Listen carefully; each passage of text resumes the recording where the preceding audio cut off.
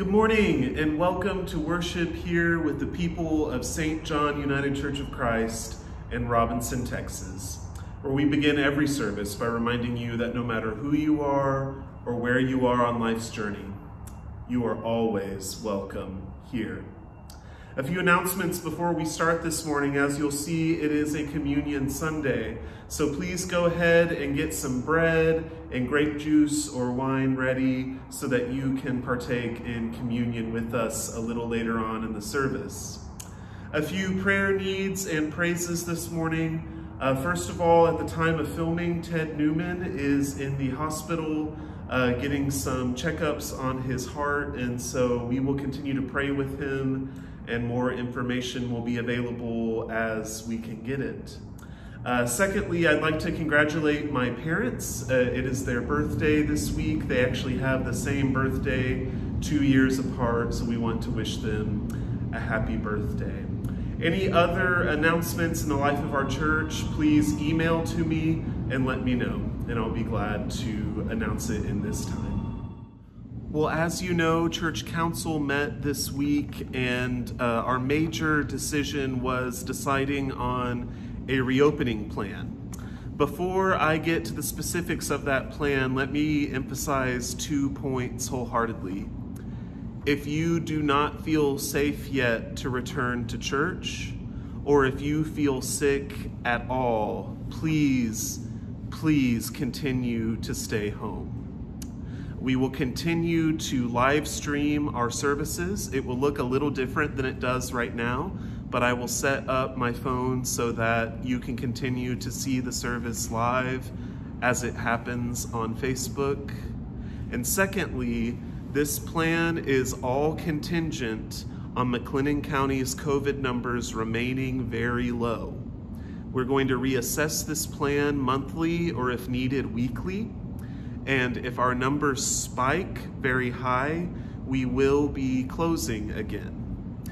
Your safety is our first priority. God can be worshiped in a number of ways and in a number of places, so we are concerned with your safety. But because McLennan County's COVID numbers have remained exceptionally low, around the same point for the last month and a half or so, and because the state of Texas COVID testing rate is remaining about the same, we have decided to move forward with a very cautious and measured reopening plan. Let me go through some of the highlights. You'll be receiving a letter in the mail here in the next week or so that goes into a bit more detail about some of our restrictions, but let me go forward with a brief summary. We're looking at, again, if the number's staying low, coming back here to these pews for in-person worship June 28th. That's the final Sunday in the month of June. We will have no coffee hour fellowship time before or after the service. There will be no in-person Sunday school for adults or children. We will unlock the doors to the church about 20 or 15 minutes before the service so that gives you time to get in and find your seat, but does not allow us to congregate an hour early in the assembly room. After worship, we ask that as you leave, you just head on out of the building and don't congregate here. If you'd like to say hi to some of your friends, you can do so on the church lawn from a safe distance. We're going to go ahead and ask that you please wear a mask as you come to worship with us. Please bring your own. We have a very limited supply available here as well. If you are in need of a mask, we would love for everyone to stay safe in that manner. Hand sanitizer, as always, will be available as you enter. Please make use of that before and after the service and wash your hands thoroughly and frequently. Doctors are telling us that the worst way to spread COVID is group singing. You may have recently seen the news article of the very large church choir that was deeply impacted by COVID, just from one infected person who came to practice. But because they had all been singing together, breathing together, pushing out particles from their mouth, more than half the choir was infected and 2 people died. And so for the moment, we will not be singing together. We will have some instrumental music at the beginning and end of the service and a solo in the middle. If you're interested in singing that middle solo, please reach out to me, email me, call me. I would love to put you on the schedule to sing some special music for us in these difficult days. As far as distancing within the sanctuary, every other pew will be taped off so that we can maintain some front to back distance. Maintaining side to side distance is also important. So please sit a family to a pew, or at the very least, one person way over here and one person way over there. Bulletins will continue to be used. We will print them out several days before the service and spread them out in the assembly room. This will prevent an usher having to touch the paper that you're about to touch. And so we ask you to please just grab the bulletin that you will be using in the assembly room as you come in. We're going to ask that we not use the hymnals and Bibles and worship books here in the pews for right now. We will print everything you need in your bulletin, and for the moment, we're not going to use these books to avoid the spread of germs. Finally, there will be an offering plate available in the back so that we don't have to all pass a common plate. This is important. We will still dedicate the offering during the service. We'll just ask that you put your donation in either before or after the service with an offering plate in the back. We will also have some special considerations for communion that we will get to once we get to a communion Sunday. I know that that is a lot of restrictions and regulations. Remember this, that even as we meet together in this space and even as we celebrate that, worship will not look the same for quite a while. We're making all of these changes to keep you and your family safe. If at any point you don't feel safe or you feel sick, please do not come to church. Please simply watch online. With all that being said, if everything goes well, I look forward to and will rejoice in seeing you here June 28th. We're going to begin our online service today in a little bit of a different manner. Our consulting conference minister, Campbell Lovett, has recorded an opening welcome and invocation that we will now share with you at this time. Friends in Christ, good morning. My name is Campbell Lovett. I'm serving as the consulting conference minister for the South Central Conference of the United Church of Christ.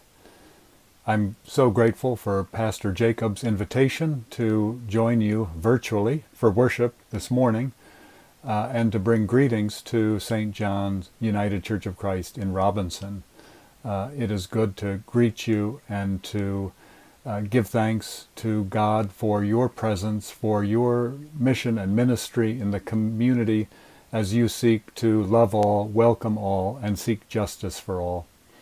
Friends, as you know, we live in one of the most challenging times that most any of us can even remember.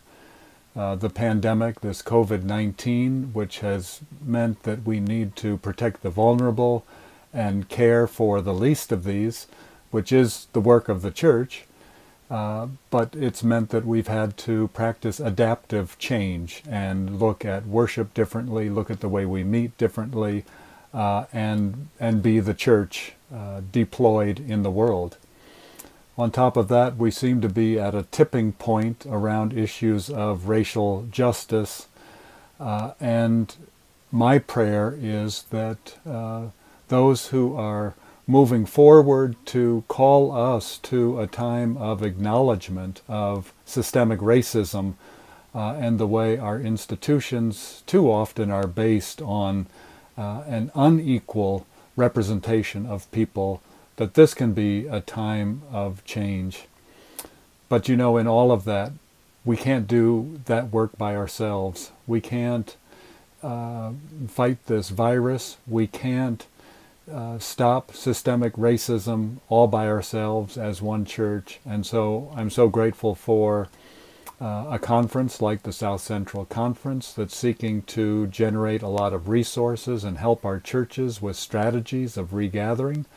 And I'm grateful for churches like St. John seeking to be active and involved in the community and support and remind folks that we're stronger together. And then I'm grateful for the national setting of the United Church of Christ that continues to call us to respond to issues of justice that need our collective attention. It's good to be a part of a denomination where we can work together to try to make the lives of all people better, more productive, and more loving. And so please join me in this prayer of the Pentecost season. As we gather for worship, we invoke together the Holy Spirit. This prayer from our United Church of Christ Book of Worship. Let us pray. We thank you, living God, that in Jesus Christ you have built a house not made with hands, a people among whom you live. We thank you that you have called us and that we belong to you. We gather now in this virtual service of worship, longing to know the touch of your Holy Spirit, that we may be encouraged to serve you in the world. Come to us, that we may recognize you and sing your praise. Through the grace of Jesus Christ we pray. Amen. I hope our time of worship today is energizing, that gives us the word we need to hear, and that the good news of Jesus Christ continues to inspire us in the weeks ahead until our next service of worship. But until then, may God bless you and keep you. And thank you for this opportunity of greetings. Peace. Well, as we have already mentioned, it is a communion Sunday. We never want to approach the table of the Lord in an unworthy manner or without examining our own hearts. And what better time than right now to examine our hearts? So please join me in confessing our sins before God and hearing the comforting words of the gospel. Holy God, we confess that we have not always worshiped you in spirit and in truth. We have sinned against you in thought, in word, and in deed, in things we have done and things left undone. Help us to approach your altar with praise and prayer. Amen. Let us pray before the Lord in silence.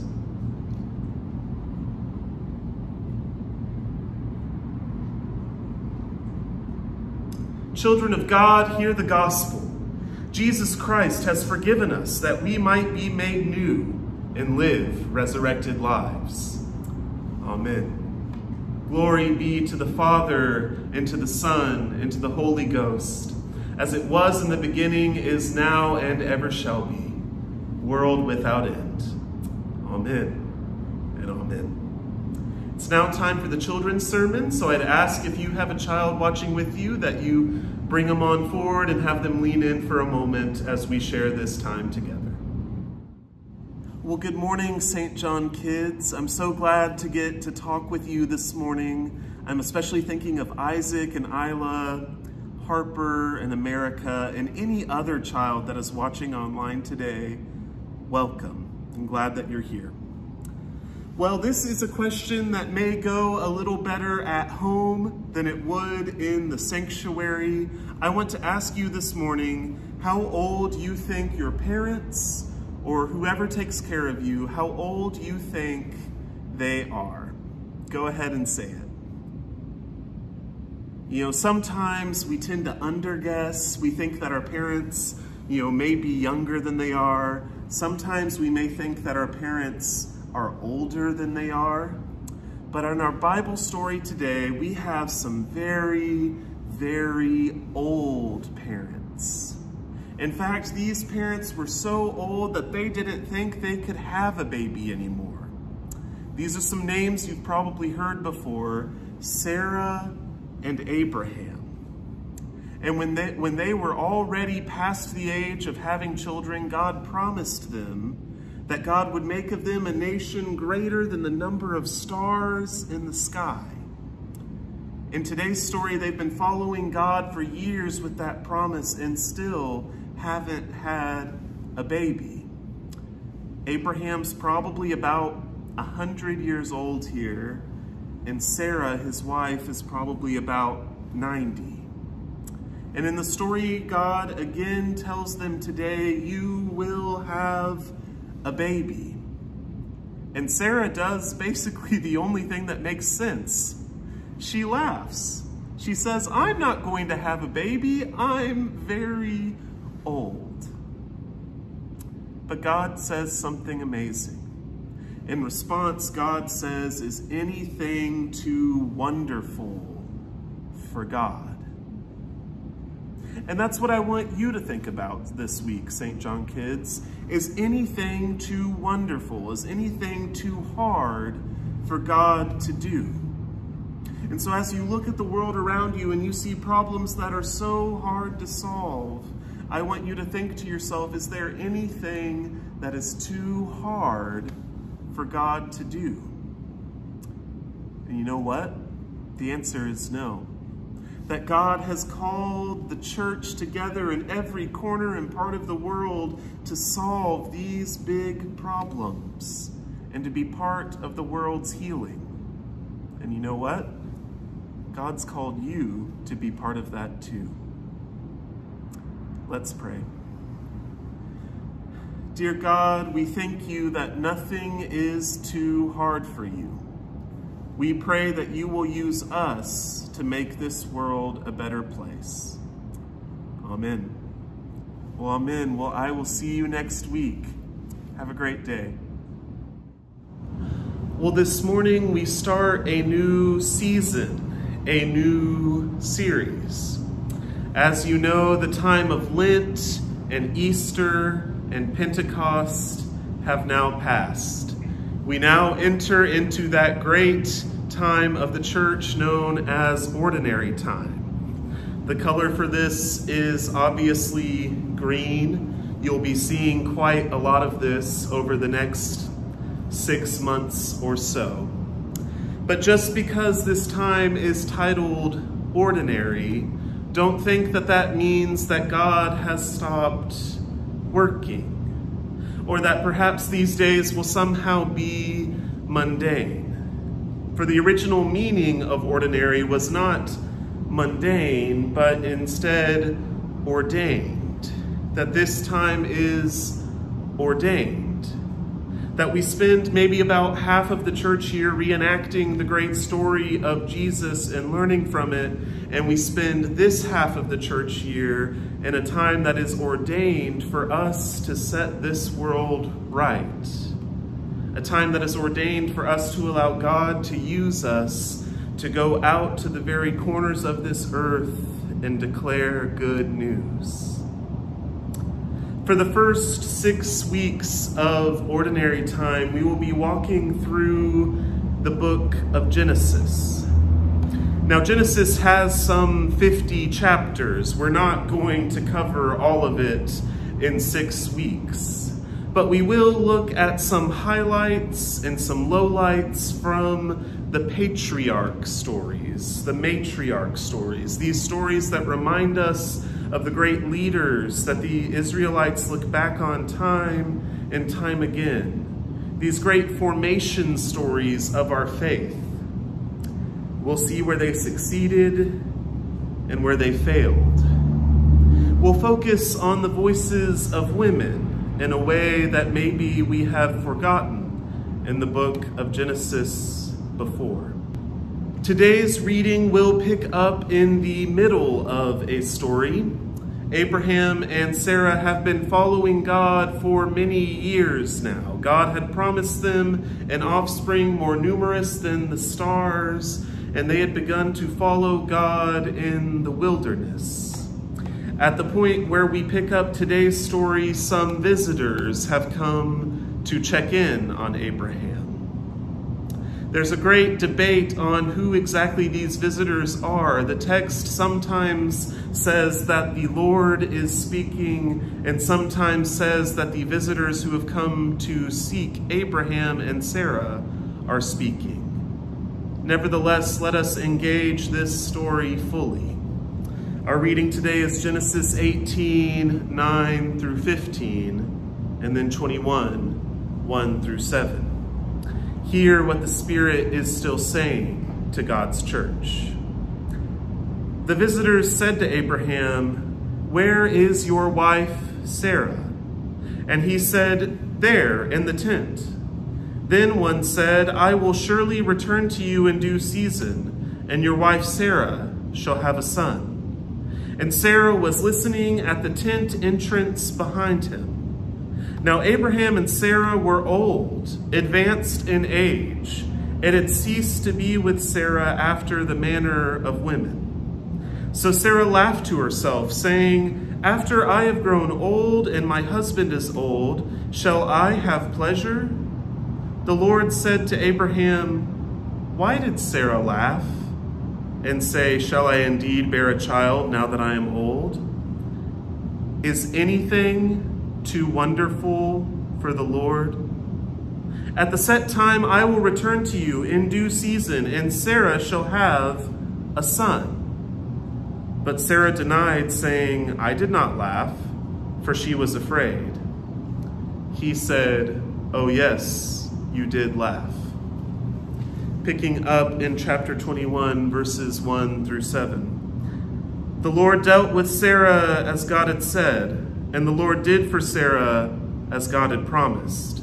Sarah conceived and bore Abraham a son in his old age, at the time of which God had spoken to him. Abraham gave the name Isaac to his son, whom Sarah bore him, and Abraham circumcised his son Isaac when he was 8 days old, as God had commanded him. Abraham was 100 years old when his son Isaac was born to him. Now Sarah said, "God has brought laughter for me.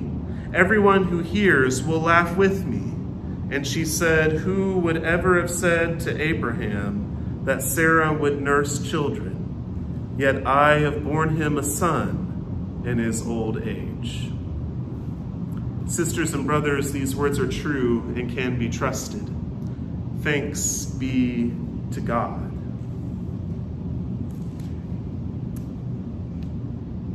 Sarah laughed.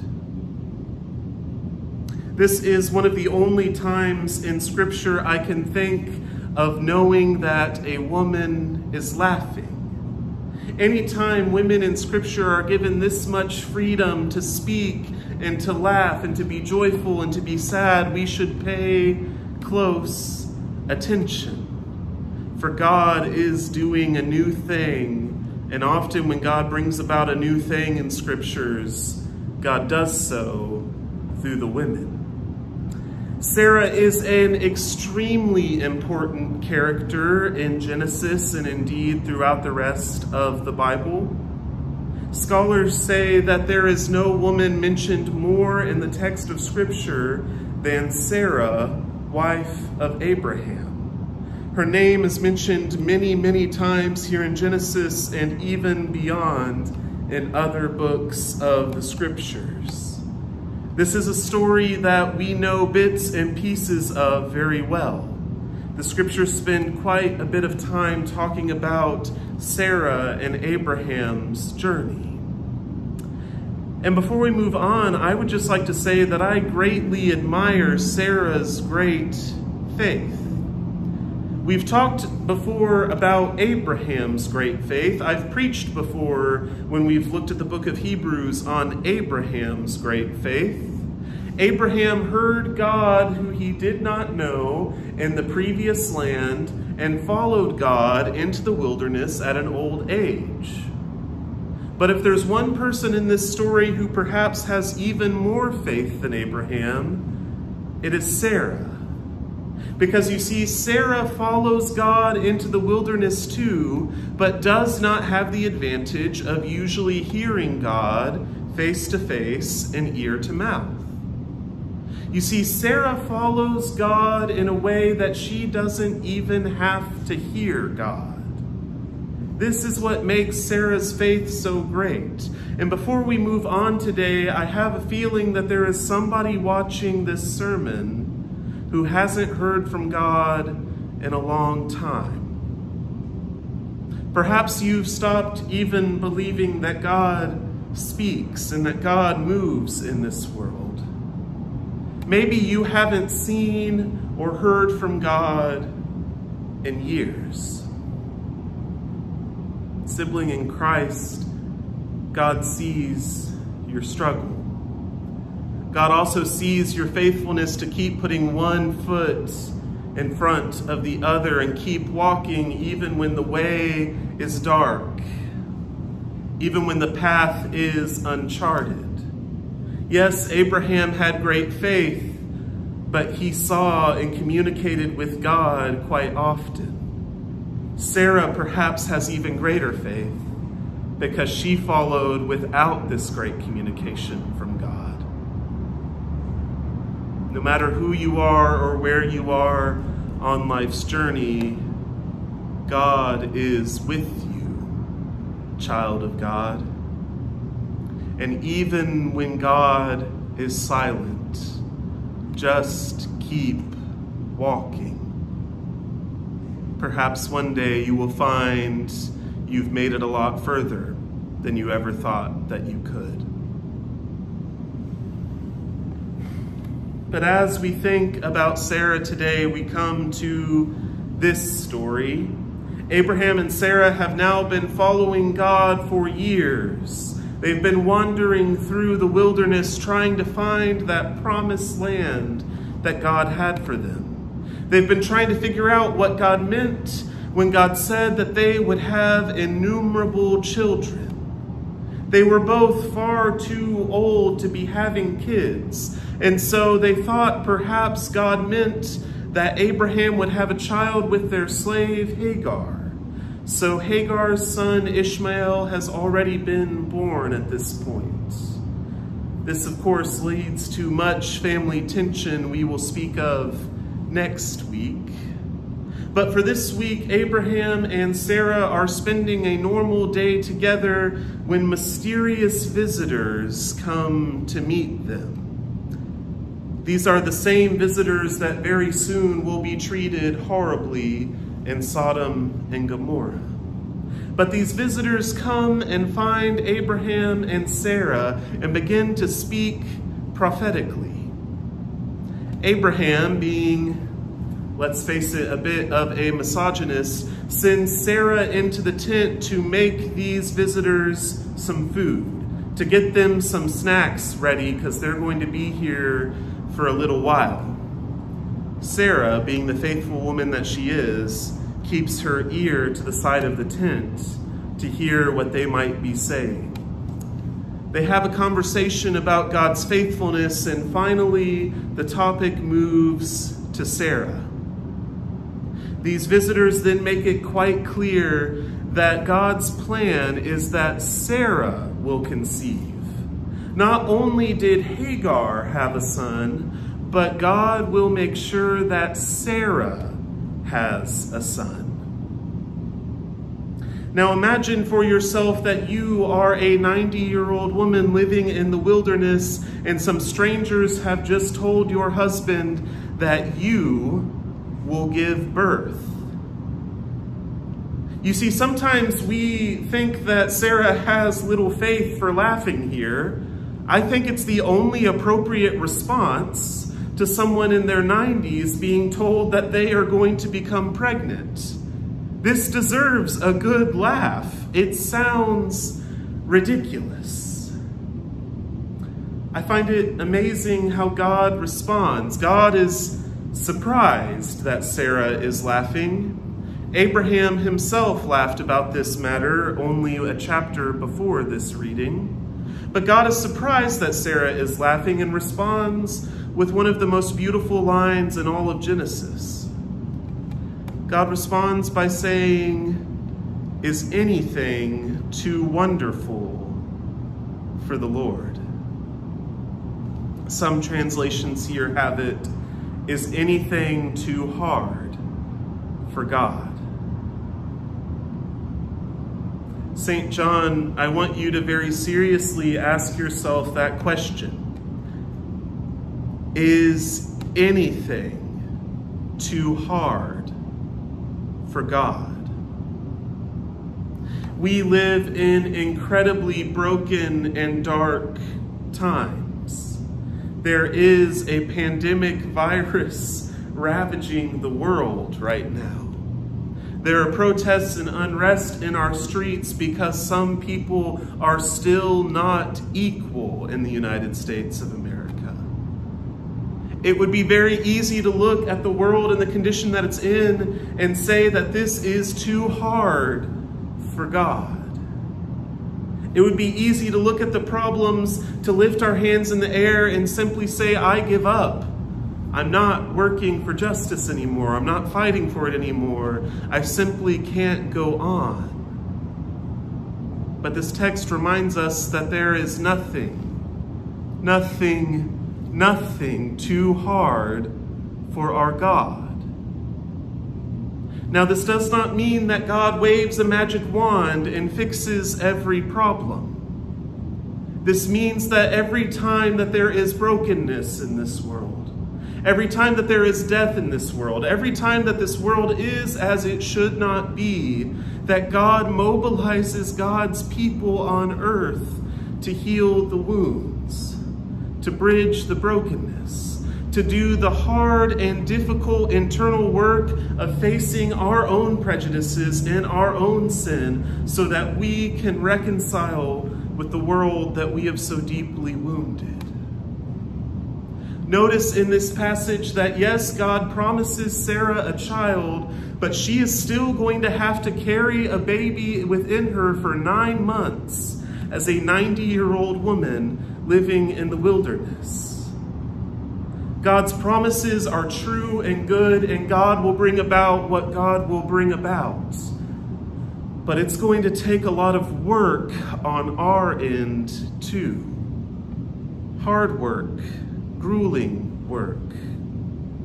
But when we submit ourselves to the Lord, and when we bring about God's own reconciliation on earth, though it will bring us some pain and it will be hard for us to do, at the end of the day, we may find ourselves laughing at just how amazing the promises of God are for us in this place. We pick up the story about 2 chapters later in chapter 21, and everything works out as it should. Sarah gets pregnant, bears a child. The child is named Isaac. All of a sudden, this 90 and 100-year-old couple are going through all the joys and highs and lows and pain and sorrow and laughter that any young family has. Sarah ends the passage by proclaiming with joy, "I'm nursing a child at 90. And so through all of the ups and downs, we get this feeling that it was worth it, that God's promise fulfilled in us and in her was worth it. One final closing thought this morning. One thing I didn't know before seminary is the importance of Isaac's name. That the child that Sarah and Abraham have, of course, is named Isaac. And in the original language, this is a bit of a pun because the second syllable sounds exactly like the word for laughter, for joyous chuckles. You see, at one point, Sarah had laughed at the audacity and impossibility that God would bring about this new life within her. But now she is laughing with tears of joy that God has brought it to pass. So wherever you are this morning, St. John, there may be issues you are facing that cause you a bit of bitter and sarcastic and cynical laughter. I pray that through the hard work of God's own sanctification, through the hard work of God's own calling, and through the hard work of us taking on the redemption of God in this world, that very soon we will be laughing with tears of joy because we see what God has brought about among us. Join God where God is at work, St. John. You just might be surprised at the laughter it may bring. Amen. Well, St. John, we want to take a moment to sing together this morning as we continue in worship. And as we continue thinking about the concepts we talked about last week in Trinity Sunday, I thought a great hymn to sing this day would be Come Thou Almighty King. These lyrics should be very easy to find online, and I hope that you sing along with me. Let us join together in song, Come Thou Almighty King.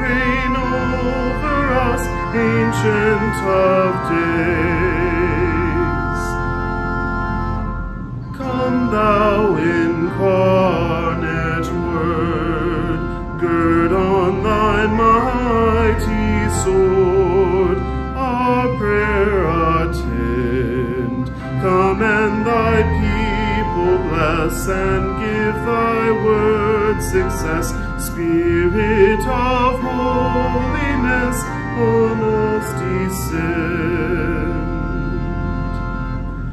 Come, Holy Comforter, thy sacred witness bear in this glad hour, thou who almighty art, now and ne'er from us depart, Spirit of power. To thee, great One in three, eternal praises be, hence evermore. Thy sovereign majesty may we in glory see, and to eternity love and adore. Amen and amen. Well, whether we find ourselves crying or laughing this day, the appropriate response is always prayer. In a world so deeply broken, in the midst of so much fear and worry, I invite all of us in this time and in this place to take just a moment to breathe in God's presence, to be still and know that God is with us. So let's take just a moment of silence and then pray together.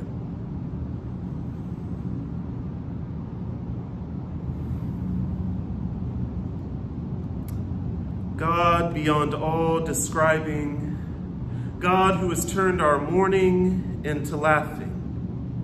We come before you this day, each with separate needs on our hearts. We bring our world before you, God, and all of the world's brokenness and death. Resurrect this place, O God, that we may be true agents of your own redemption. We bring our country before you, protesters longing for equality, a virus impacting the most vulnerable.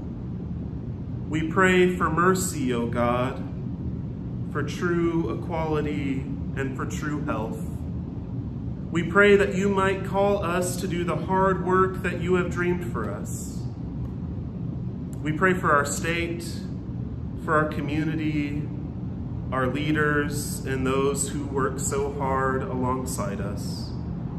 We pray for this church, especially for Ted Newman, for all those who are sick, for those who love them and take care of them. Grant them rest, grant them comfort. O Lord, grant them your very presence. For nothing is too wonderful for you, nothing is too hard.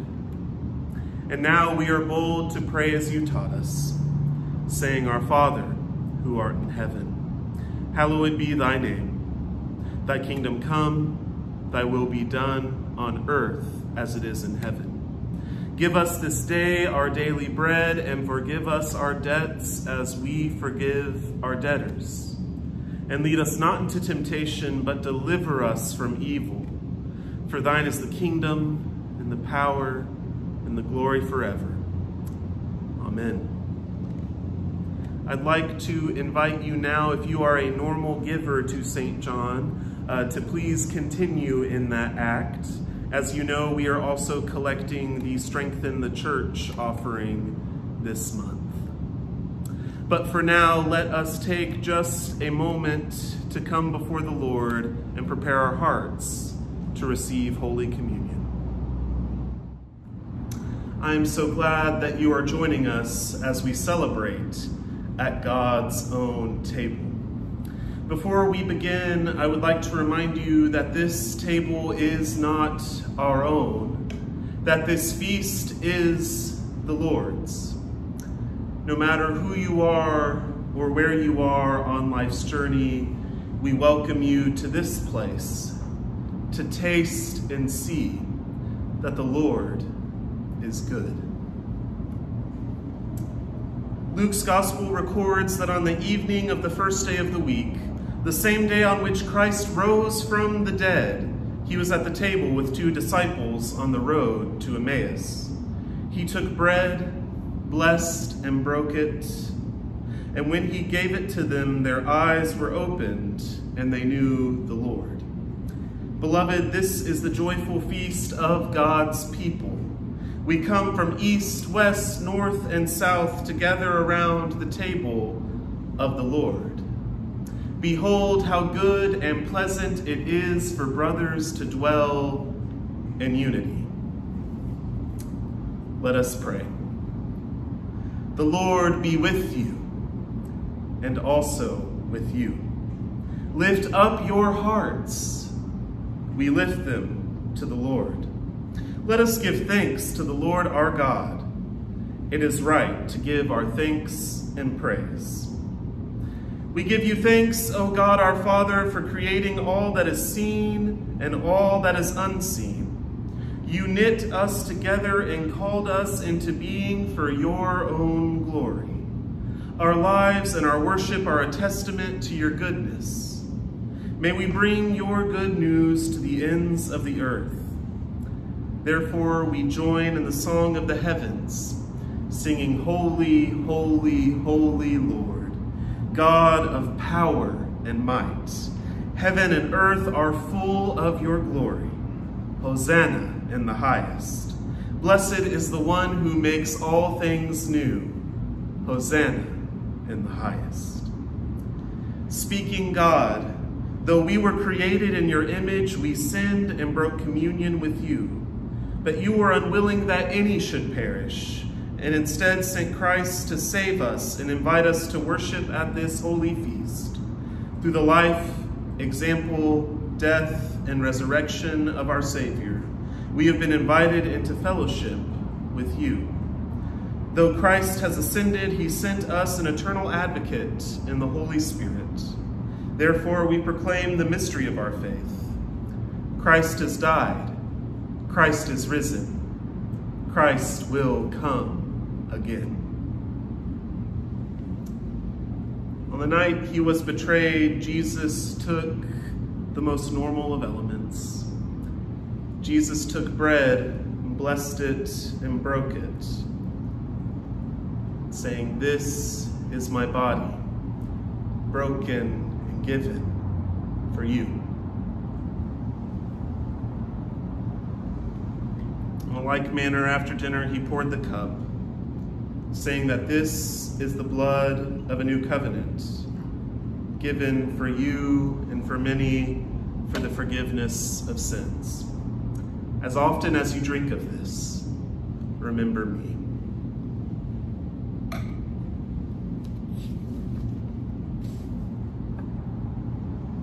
Let us pray.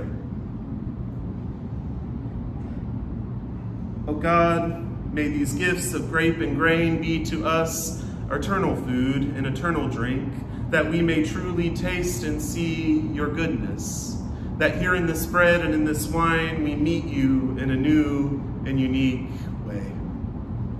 May this be food for our journey as we continue to bring your good news to the world.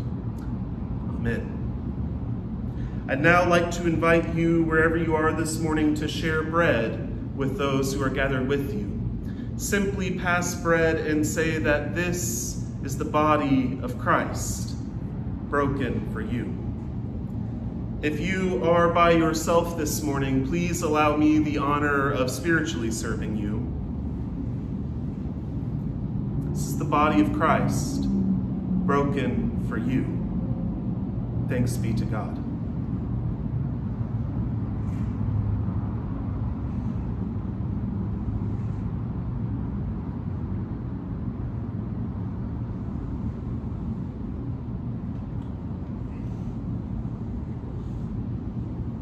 In a like manner, please now give one another a drink of the grape juice or wine that you have prepared. If you are by yourself this morning, please allow me the honor of spiritually serving you. This is the blood of Christ, given for you and for many for the forgiveness of sins. As often as you drink of it, remember him.